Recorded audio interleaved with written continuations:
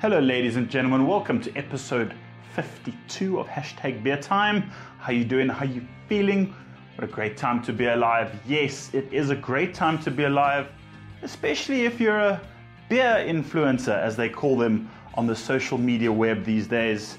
Do you take photos of beer? Do breweries send you free beer, and in exchange you take beautiful photos? Do you tweet about it? Do you write stories about it? Well, then this podcast is for you. Our guests are Murray Slater, aka the Beer Whisperer, and Matthew Hurst, and we talk about the rise of beer social media. We try two beers on the show, one from Thailand and the other from Saggy Stone. Highlights from the show include: number one, credibility on the internet and the social media platforms. Number two, the difference between influencer and thought leader. And number three, what we all feel is the key to getting started in the world of beer social media. It's a fun show. I really had a good time putting it together and talking about it. And as always, I really appreciate your feedback and your comments. Let me know what you think. Enjoy the show, guys. Cheers.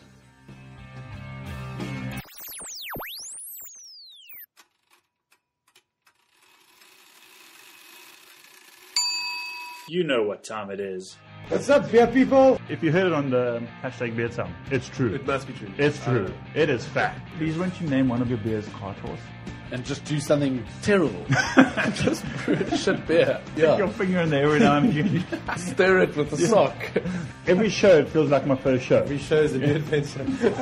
Having some good conversation here, Mr. Troy. Did I make sense there? I think I did. I love them all. Are we off air?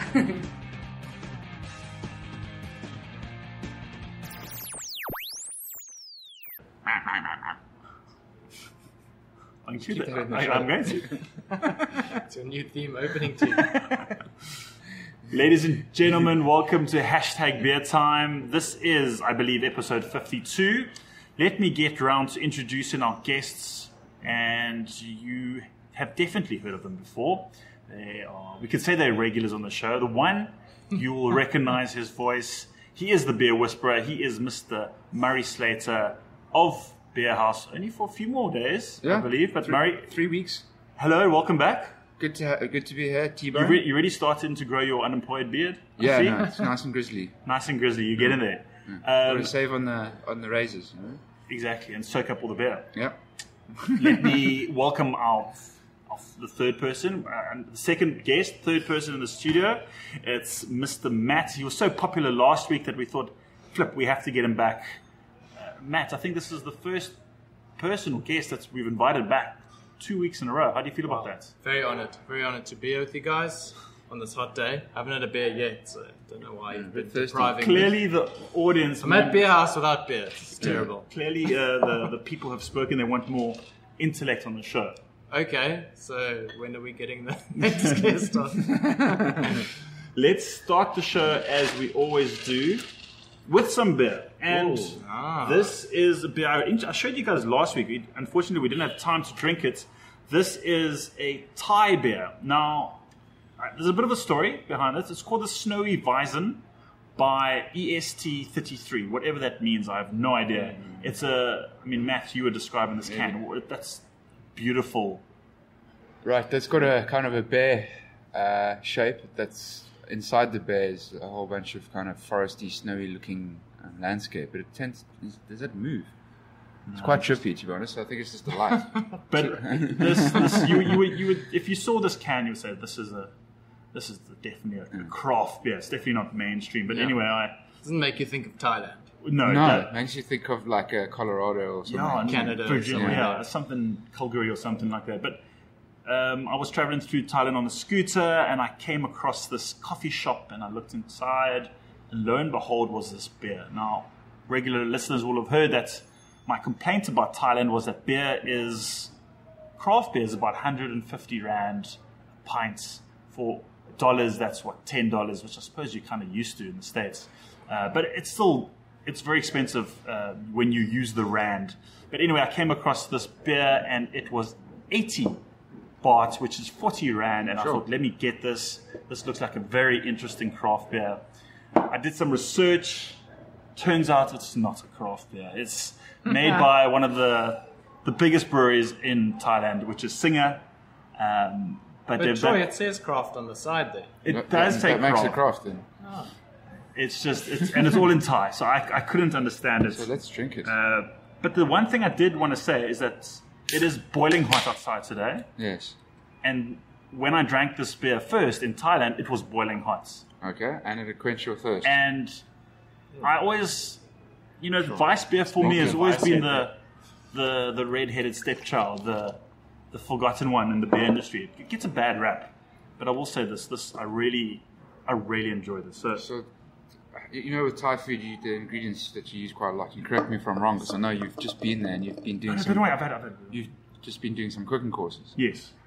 Is the use of things like lemongrass and lime leaf. Lemongrass, lime, not so much coriander or anything like that. So but we'll cheers you guys quickly. Cheers. Cheers. So why I say that is because immediately I picked up on the nose, it resembles something lemongrass. But I just thought when I first had this was just a well-made beer. It was nothing overly exciting, nothing hoo-ha. It's quite different, but it's perfect for a day like today when it's hot. It's definitely got that wheat character. It's kind of milky. It looks like milk, disturbingly milky. It's Yeah. very milky. I did tilt the can side to side as instructed. They say on the rouse can yeast. there, what do they say there? Gently tilt the can side to side to rouse the protein Rouse and it. yeast. And obviously it's a high protein beer. So. And ready to see the snow fall. But I'm stoked I'm drinking it. I think it's quite different, but in not a bad way. I think it ends really nice and attenuated. It's 4%. it's very different from what we've got in the South African market. Yeah. I think when you think of great Weiss beers, you think CBC. But Yeah. this is It's not very fruity for a Weiss. it's very different. It's very soft. I Yeah. don't know why I think of milk, but it is very.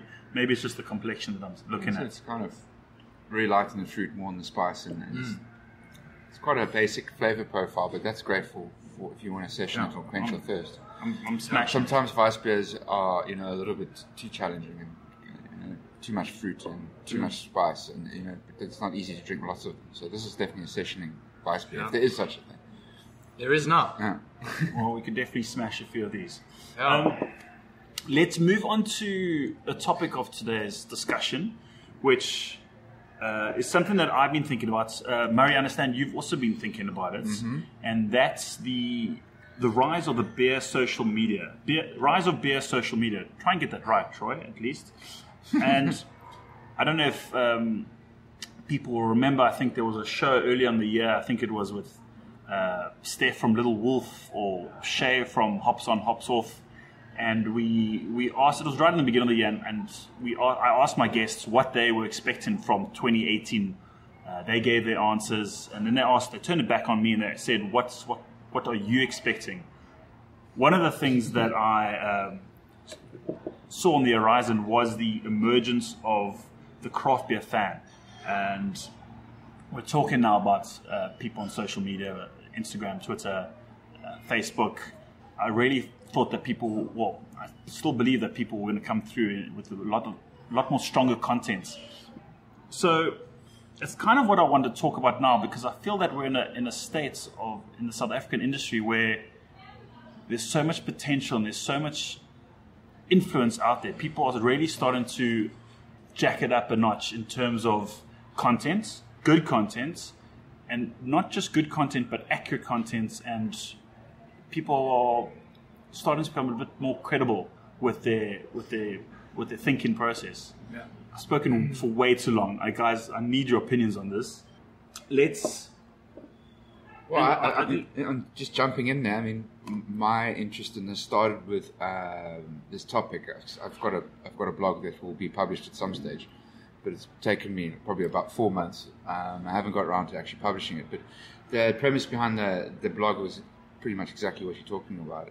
It's titled "The Rise of the Influencer," and it was born mostly out of my envy, let's call it, for not receiving free stuff. This is a great segue, by the way. Yeah, and so I'm still not deemed as an influencer. So influencers generally are the people that are going to be sent free tickets or free beer.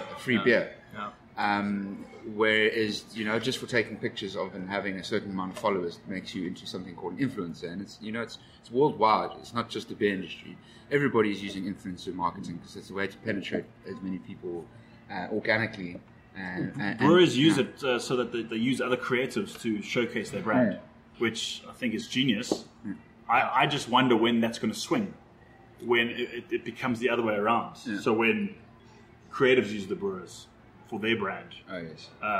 and it becomes more than just the not pay to play. Well, it does become a bit of a pay to play, but it's not just the case of sending someone beer to take a photo of this. Now it becomes there's actual credibility behind that. There's a bit of a following. Another marketing. But it turns a bit. Do you think that's going to happen? Do you understand?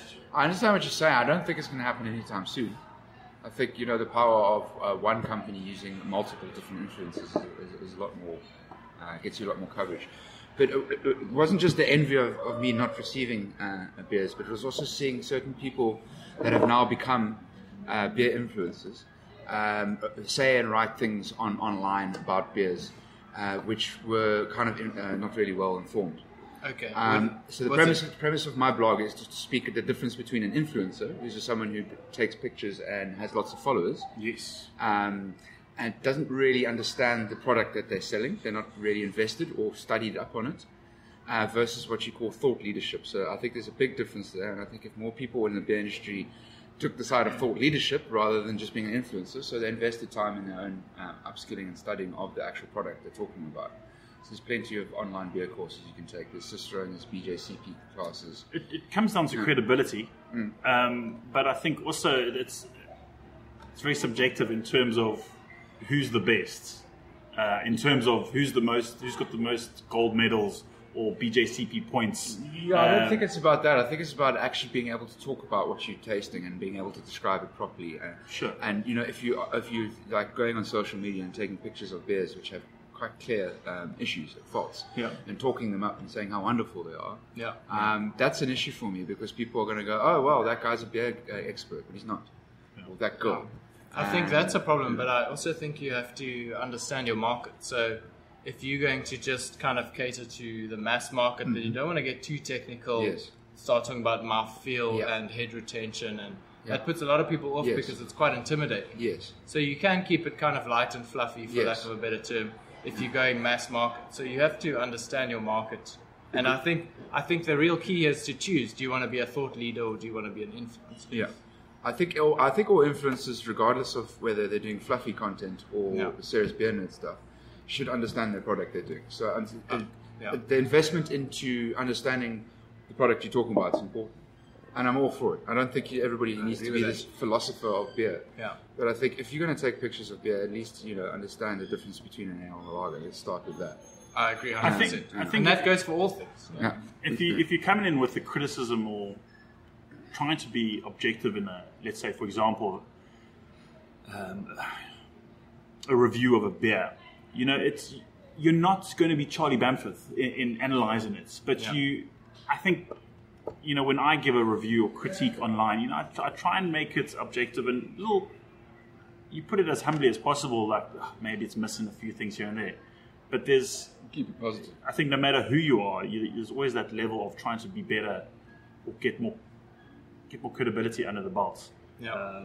So I just want to read this quickly because it's not actually my own writing, but it's definitely something that's informed my blog, which was thought leaders are people who care about their niche and industry for real and enough to take some time to invest in becoming experts. They work in the industry, they learn all the time, they make it a point to generate quality and authentic content, not for their own profit or someone else's profit, but for the purpose of educating others. So it's community building. Yeah. You're not necessarily getting into it because you're going to turn a fortune. It's about being, knowledgeable and caring about the industry and helping the community grow. And I think that's a wonderful way of looking at it. I think it's a difference also between the beer snob and a beer fan. The beer fan will kind of edge that community along.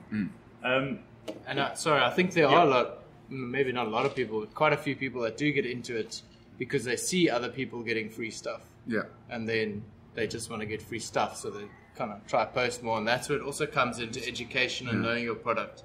Well, I mean, the amount of content you generate with one free beer, I mean, it's not one free because they probably give away, 30, 40 around the country. Yeah. The amount of content that generates over a period of time is fantastic. It's a massive spike. But surely as a business / brewery, you'd want to know, okay, I sent these 50 packs out, for argument's sake. How much did I generate? You know, this person That's the did thing, this, it's this so person hard did to that. measure that. Are they doing metrics? So hard to measure that. How could you? You're talking about analytical data, like That is the one return downfall of return on influencers. return on It's investments. not measurable. Yeah. But most advertising, I mean, yes, magazines, traditional style of advertising, you know, the radio, TV, they have viewership. So you get a number at least. How many of them go out and buy your product afterwards? It's difficult to tell. But influencing is extremely hard to measure. Yeah, I guess the best way is engagement, but that's also not... But It's not directly tied to the bottom line. But the return on investment is incredible because literally you're talking about one beer for something that, you know, if you're advertising on radio or traditional magazines and newspapers, you're paying an absolute fortune. It's actually scary how much you have to pay for one advert, where you're literally getting this for one beer, two beers, maybe some nice flowers. That's the one that hurts me. That's the one that hurts you. That's the one that really when everyone got little raw flowers. Yeah, everyone received flowers. I don't get any. You know, everything else I turned a blind eye to, but not receiving flowers was what Speaking angered of me. which, let's Wait till Valentine's Day. Yes, let's crack open the next beer, which was gifted to me you're an as influencer. a thought leader. I'd like to Nice. imagine, not as an influencer. Got those two categories now. Okay. You know, just a side note, I reached 1,000 followers on Instagram the other day, which was I was pretty stoked. So thank you. Organic, I'd like to say. Yeah, I hope so. It's now dipped to below 990. I think what happens, people see that you reach like 1,000, and then they just start like unfollowing you. Did you conspiracy run a competition to get to 1,000 or something? No, I Sometimes didn't. that happens. People just get on the following. I until did the post a lot competition of non-beer related pictures, so I'm thinking that's maybe In why. Thailand. In Thailand, So- and me having a good time. ends. How about They were a jealous. question for you? Hashtag beer. Let me open this. This is the Weissenbock, the new brewer's small batch by Saggy Stone, hand delivered by the brewer. Hand delivered. Personal touch, Would you? always a good thing. Would JC wouldn't do that from Devil's Peak, would he? I don't know. Why not? It's I'd too like busy brewing it. at the moment. Your question, sir. My question to you is: this is obviously you say gifted to you. Does that change the way that you talk about it? Because I think there's definitely ethical Surely, questions to be asked about how do you review a beer that's given to you for free. To a certain point. Sorry, is that your question? Yes. Can I answer it? Go. To a certain point. If it is heavily infected, if there's a major sourness or a metallic, soapy, whatever catty kind of vibe, Baby I pig. will. I don't think it's my job to heavily criticize it and put it down. I think I would refrain from drinking it further and giving any feedback, and I just go straight to the brewer. Even if So you take it offline, basically. I'd still talk about it right here, right now, but I'd give an honest feedback. Say I think this brewer needs to maybe inspect this. So I didn't receive one of these cans, and I saw everybody else doing it. I did receive. Just for the You see, record. there we go. disclosure. But then I was asked whether I would be listing it at the beer house, and I said, well, I need to taste it first. So then Liam came and dropped it off, and I had 2 over the weekend, and I must say I'm really impressed with this beer. I absolutely agree. I reviewed it yesterday. I did read your thoughts on it beforehand, Oh, yeah, and what that did you probably think? also Influenced what you thought? influences me. I've just I like influenced not an to think influencer. Also, I'm like the influencer puppet master. Yeah. But I in the also dream. thought it's incredible. I like the bitterness that comes through because when I read more banana esters, which they were going for, I was very concerned because I don't really like a vice that strays towards the banana side of things. I like clove banana balance. And when they kept talking about banana esters, I was very concerned. But that carbonation and the bitterness that comes through really balances the banana out. I thought it was, I mean, if And that's also bitterness from the high ABV, isn't it? Yeah. It's not just hops. That's the other beer whisperer from Beer House. He's just popping in. I'm coming now, dude. Hi, Bevan. Okay. So my thoughts on this beer was if you're tired of a Weiss beer, but you still want to have that kind of... Because wheat is a very specific mouthfeel for me. Yes. So you Fluffy. still want that mouthfeel of wheat, but you're tired of kind of the very fruity Weiss beers. This is a good one to try. And it's nice high alcohol, 6.7%. It's like Saggy Stone Weizenbock, so a bock being a strong Weiss beer. Yes. Number category 10C. That's that might be the first brewery in South Africa to actually put the BJCP guidelines on the label. It's a nice start. A very sexy can. What it reminds me of is a Mercedes. You know, like a racing Formula One. It's very kind of silver with very clean black writing. It looks really good. Yeah. I like it. Are they the first brewery to do a Weizenbock? I wouldn't be able to answer that. This is one of the first. I'm pretty sure. I mean, besides limited edition tap. I'm going to stick my neck out and say that I might have seen one of the old school Joburg brewers make one before. Okay. At festivals and stuff, but definitely nothing that's available commercially at the moment. But Murray, going back to your question, how would I review this now? If I actually review this now, and I will review it honestly, and I will say that it is delicious. But to give a different example, if it's a beer that just kind of passes and it's maybe a 5 or 6 out of 10, I will call it a 5 or 6 out of 10 because I think it's rather better to be honest from my side in the long term than to lose credibility for the short game. Absolutely. So that's the one thing that I will never stray from. Yeah. The thing is, beer is a very subjective thing. So when I try to do my beer reviews, I try and stay very objective. So you kind of go via BJCP stocks. That's the intention of BJCP.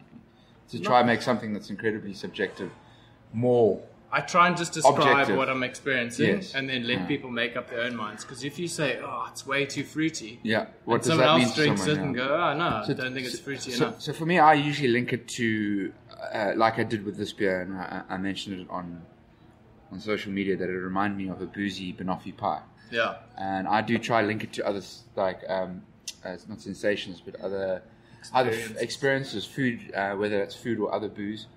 You know, when you get a real nice sherry nose on a barrel aged beer, it always reminds me of Pedro Jimenez sherry.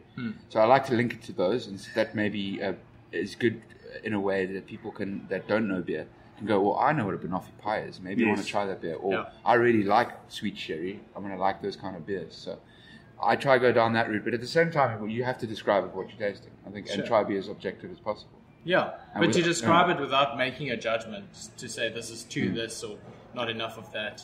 You have to let people make up their own minds by, like you say, this reminds me of banoffee pie, and they go, oh, I want to go try that.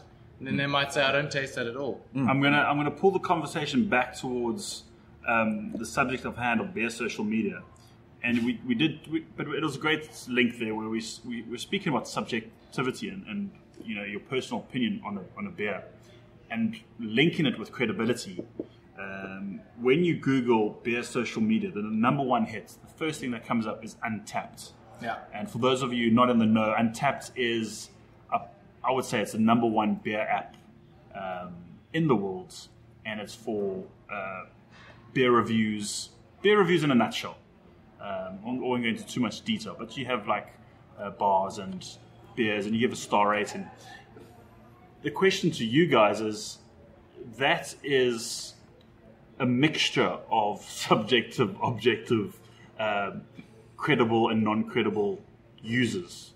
Well, yeah, it's always going to be subjective because it's where they are, what they're doing, Sure. how their day's been. Well, I'm pretty sure there are some people who are trying to give a very global or a very generalized review or critique. Yeah. But I mean, what are your guys' opinions in something like the Untapped app? Do you think it's a benefit? It absolutely is, and I think it's. Funny enough, wrote an not Untapped, but OnTap magazine, which is obviously a local South African beer magazine. About it was actually started off with the question of rate beer versus Untapped. It was quite cool to see. I remember difference. that. Yes, and how rate beer is very much for the beer nerds, and where Untapped's the one that's, at the end of the day, is going to succeed because it's accessible and it's available to everybody. So what it is it's an instinct. It's an innate human want to have to grade their experiences. Yeah. And what that becomes is we become the kind of fourth estate. So we're actually the guardians of beer. We're the current guardians of the world's oldest and greatest beverage. And part of that guardianship is that we should be rating and going out there. And what that does is it kind of gives Untapped a great platform for lots of different people to come together and rate a beer. Which I think is a fantastic way it's never perfect. There's no perfect system. Of course. Because we're talking about something subjective. Yeah. But I think it gives a great little way of actually seeing. I mean, a lot of the time it's very credible when you look at an Untapped rating and you look at the beer that they are rating. Well, do you think there should be a user credibility rating? No, Just How like would Uber? you design that though? well, So I mean, with if you've got Uber, qualifications, the Uber can get a rating Maybe. and the passenger gets a rating. Sure. So if the beer can get a rating, surely the user should get a rating. But How do who's you- rating the user? That's Well, it depends. You need to tick a few boxes. Do you, and this is just thumb sucking, do you own a brewery? Do you have a BJCP qualification? What level are you? Have you taken any form of brewing scholarship? How many beers do you think you've tried? For example. Yeah, I think the problem with that is it would chase a lot of people away because of the inherent usability of the app. They just want to kind of rate and go. But So, on the other I think hand, the admin of that would be insurmountable. you reckon That's my big word for that. insurmountable. No. You come with your big words. Now and again. what you could do, which is a little bit once again challenging. And I think the nice thing about things like Untapped is that it's accessibility. It's available to everybody. Varying all- degrees all of levels. education. Yeah. And I think that's very important. I think Yeah. what you could potentially do, Troy, to answer your question, is if someone has a Cicerone or a BJCP, do their ratings weight more than your average Joe? But then you're kind of pushing beer into kind of snobbery and elitism, really.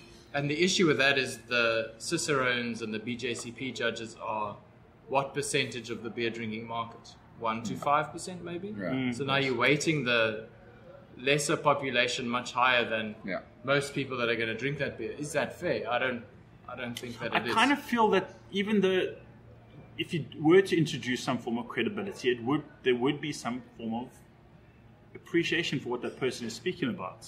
Similar, I'm not a big Twitter user, but when you Yeah. see a blue tick next to someone's name, you would kind of What does that even mean? the blue tick. Yeah. It means they got over a certain amount of followers. All right. I They're stand to be probably active. corrected, and that they They are verified. maybe That's all within it their fields, again, this is a very general statement, maybe within their field they know what they're talking about. But I'm just trying to compare it to the Untapped thing. I think if you started off with a one-tick system or something like that, it might, or Gold Star, Matthew Hurst, 5 gold stars. I'm going to listen to what he has to say. But what if your palate's completely different to his? And that's this whole subjective thing is kind of. That's the issue. So then you go, oh, it's rated at 5 stars. I'm going to drink that, and you hate it. Yeah. How do you? Then you go off Untapped because you can't trust their ratings anymore. So I'm just I not think going to trust. keeping- I'm not going to trust Matthew Hurst's palate then. Yeah, but if you go through 5 or 10 of those, Yeah. So I think keeping everyone the same for all the pros and cons of it all, I think is the easiest and the best system, and you'll kind of figure your way out as you go along. Because it's always a double-edged coin. There's always going to be people you don't agree with, beers you like that other people don't like, and you just have I to. like your mixed metaphor there. Double-edged sword. It's coin. Double-edged sword, double-edged Coin. two sides of the coin. Yeah. Nice. Yeah, I love the- Did I that. say coin- double-edged coin? Yeah. Yeah, the coin's going to catch you. I've got a check. I've got a check friend who does it all the time, and I love it. It's like Yeah. perfect. My favorite one is the final nail on the camel's back. Yes. I call his name's Boris, and I call them Borisisms because he like nails them the whole time. amazing. And he's not doing it on purpose. It's just hilarious. I've actually also got a friend like that. I'm going to start recording them. Yeah. I publish a book called. I used to Yeah. get teased about that quite a bit. Oh, you do it as well. Speaking of publishing books, great segue. Definitely Yeah. no money. In it. But when you Google top beer influencers Yes. online, Yes. the majority of them, and I saw a good 8 or 9 out of 10, were all authors. Wow. And I'm Who's the talking top about Instagram, Twitter. Yeah. Yeah. Some that came up were Good Beer Hunting, Brewers Network, Ray Daniels, Charlie Papazian. So Um, I think it's not because they've written a book that they've become experts. It's the other way around. They're experts in writing a book's almost like a branding exercise. Because I know that these guys. I mean, I've heard, especially in South Africa. I don't know what it's like in the UK. There might be some money in here, but here it's very much a branding exercise to launch a book. Sure. Because the branding houses just take most of the money. Yes. So it's about giving yourself relevancy in your industry. If you publish a book, you suddenly become, in everybody's mind, a genuine article expert. Yes. But you're not going to, pay your bills with it. No. But it does give you future business and it puts you on that pedestal as an expert. And I think this is a great. We're wrapping up the show correct. I mean, I'm so chuffed, but it brings along the example of Greg and Carl from Bear Country, who are launching a book early next year, and it's that relevancy and staying relevant within the market, and doing something that's actually doing something. And something physical, whether it's physical, something tangible. Yeah. But it's what I love about the thought leaders or influencers. If we can box them into one kind of category, we can. It's the beer social media category. And what I love about it is that we all are connected. We all see each other, whether it's on social media or in beer events. And because one person is either publishing a book, cookbook, or making videos or doing podcasts, or Lucy and Sean are doing the African Brew Cup, African Beer Cup. Yeah. There's this constant drive to producing something, to doing something, and I think that's great for our industry because we feed off it. Because we always see, okay, cool, what's Matthew doing now? He's doing this, making a beer here. Oh, I need to make a beer here. Mike's doing this from this place. Shay's taking these photos at this place. I want to do this kind of stuff. And so it kind of puts you in a position as a thought leader or influencer to be like, flip, I need to get on it. I need to up my game. What am I going to be bringing into the community? Do you guys feel that as well? Is that the energy that you feel?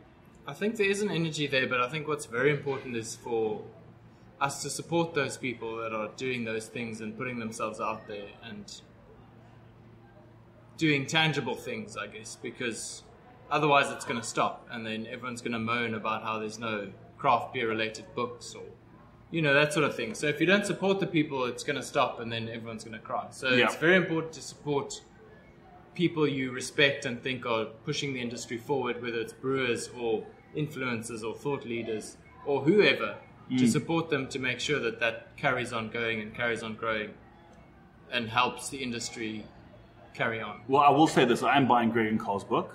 I think it's coming out around Valentine's Day, so my wife is going to get a wonderful gift. So I will support them. Yeah, so the point is that too many people hope that the industry grows, but then don't always support the people that are helping the industry grow. So I think that's very important. It's not what your industry can do for you, but what you can do for your industry. Mm-hmm. I have nothing to add to that. I like that. Very wise saying. Yes. Yeah. Do you agree? Yeah, no, there's incredible energy and buzz in this industry and community we work in, and I think that's because beer is such a fun product and everybody likes to explore it, and everybody has that moment of clarity when they first had a beer that they really liked. Like, this is a great beer. And everyone remembers that moment, and then subsequently everybody's become an evangelist for this amazing product that's out there.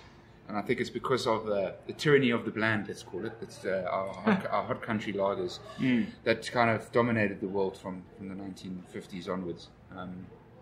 It was a tyranny, and I think a lot of people didn't really explore beer until recently, and I think that's creates all the energy. It's a fantastic industry to be in, and I think everybody's kind of not for money or glory, but just because they want to see this community grow and go in a good space. And I said it before in this podcast, and I said it the other day, and it really dawned upon me.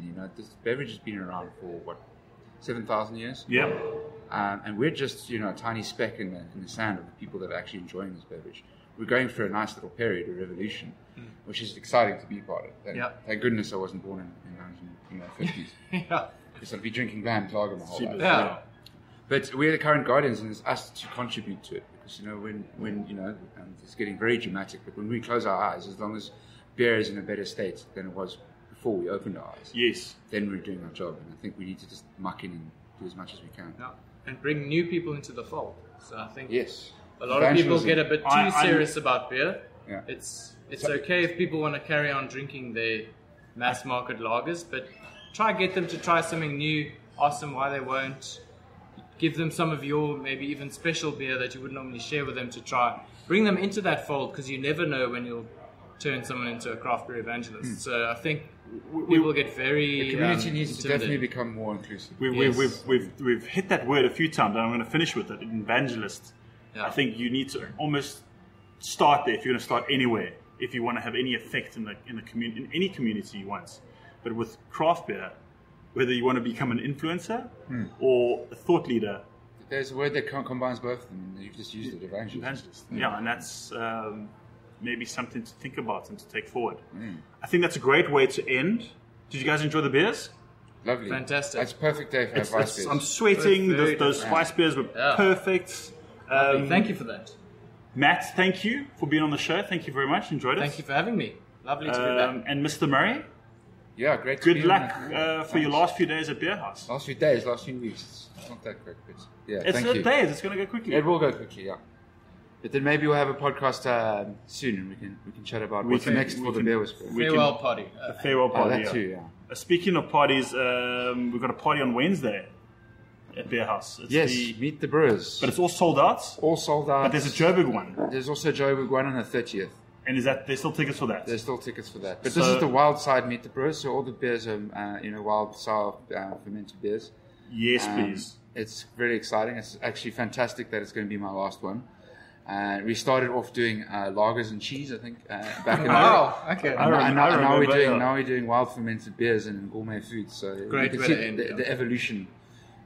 Well, Introducing something crazy again to I the can't industry. wait. And yeah, I'd encourage you guys to get your tickets if you haven't got them yet for the Joburg leg. Cool, guys. That's a great way to end. Thank you very much again. And to Goodbye. all the listeners, see you soon. Ciao, ciao. Ladies and gentlemen, thank you very much for listening to the show. One last thing before you take off. I've created a Patreon account. What is Patreon? Patreon is a website dedicated to artists creating content, and it gives them a platform to be able to get paid for their content. So no pressure to you guys, to my friends and my fans, but this kind of thing does help me to continue to grow and to continue to give you good content and to actually take this brand and what I'm doing to the next level. And I've got so many plans that I'm so excited to bring to you. So if you have a few minutes and if you have an extra buck to spare, I'd really appreciate you just going checking it out. But you can go check it out at Patreon and just type in hashtag beer time and you'll see something there. I really appreciate it. Thank you.